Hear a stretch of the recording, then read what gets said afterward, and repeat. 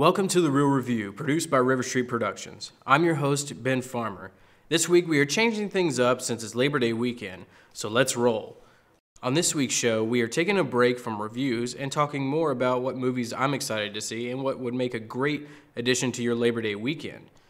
Now, I am making these recommendations strictly based on what I've seen in the trailers and critic reviews, and you know how much I distrust critic reviews.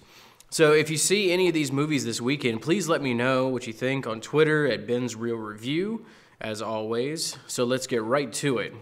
The first movie I'm going to recommend for you guys to see this weekend is Nerve. I really love the trailer for this movie because in my mind, this could actually happen today. It's not some far-off possibility, and that's what makes it kind of scary because the idea of kids doing whatever anyone dares them to over social media is a very real idea, and I applaud those filmmakers for coming up with this idea. Let me know if you do go see this, let me know what you think, and I'll be sure to see it very soon. Next up is Don't Breathe, and like I said last time, I'm still very interested in seeing this film simply because it's a reverse home invasion film. And what I mean by that is instead of the house of the victim being invaded, the tables turn and the invaders become the victims. It's what I'm hearing, really. I haven't seen it yet, but as I said before, I'm really excited, and this probably won't be a movie to take your kids to see, considering it is a horror movie. But any horror fans from what I've read so far are just gonna love this movie and really enjoy it. A movie you can definitely take your kids to see this Labor Day weekend would be Kubo and the Two Strings. This stop-motion animation-style film had a very interesting trailer and a very diverse cast. It was Matthew McConaughey, there's a couple others in there. I can't remember them all, but Matthew McConaughey really stuck out to me. And I saw the behind-the-scenes look at how they did a particular scene, and whether it's claymation or stop-motion or any animation for that matter, it takes a lot of time and a lot of skill. So I really appreciate the level of dedication that these filmmakers and artists have in order to produce these types of movies. It blows me away every time I see something like this. Moving right along with the news for the week, we have a bunch of rumors that have started going around and a few updates to talk about, so let's get right to it.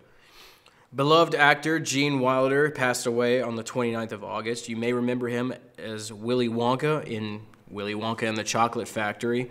Gene was also very well known for his comedic roles throughout his career, one especially was Blazing Saddles, someone I can remember.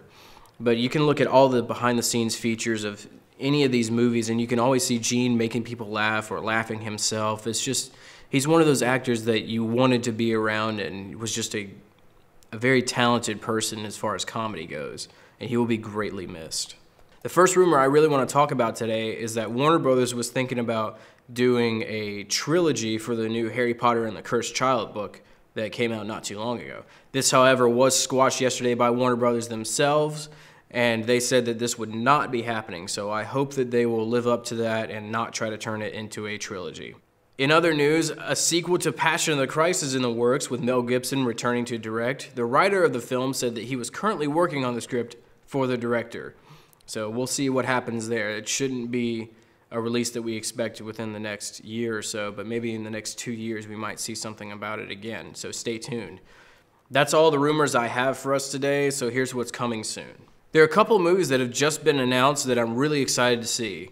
One is called The Arrival, starring Amy Adams, and it looks pretty interesting from the trailer, so we will see how that turns out when it releases in November. It's an alien invasion type of movie, but I didn't see a lot of invasion. It was more of just like, why are they here? And that's kind of the tagline for the movie, why are they here? Next up is a movie called Morgan, which is an artificial intelligence horror film. And what's really interesting about this, the first trailer they released was actually made by IBM's computer Watson, which is pretty cool. They gave it all the footage and it analyzed the entire movie and then spit out this trailer. Of course, they had an actual human editor come in and do the final tweaks to it, but the fact that Watson came in and was like, okay, this scene, this scene, this scene, this scene, and made a trailer out of it was really cool. The movie, however, reminds me of an Ex Machina in a way, but hopefully it offers something new from the previous AI films. Of course, we can't go very far without me mentioning how excited I am to see Sully, which comes out next Friday. I can't wait to see it, and I will be reviewing that one once I see it. Well, that's everything I have for you guys this week, but before we go, I do want to reveal the answer to last week's quote of the week, and my aunt actually got it right, so great job, Aunt Sissy. The quote of the week last week came from the original King Kong film. However, it also makes an appearance again in the more recent King Kong film directed by Peter Jackson.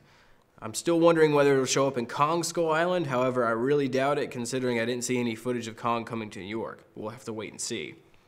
For this week's quote, it comes from a more new film, so let's see if you can guess this one.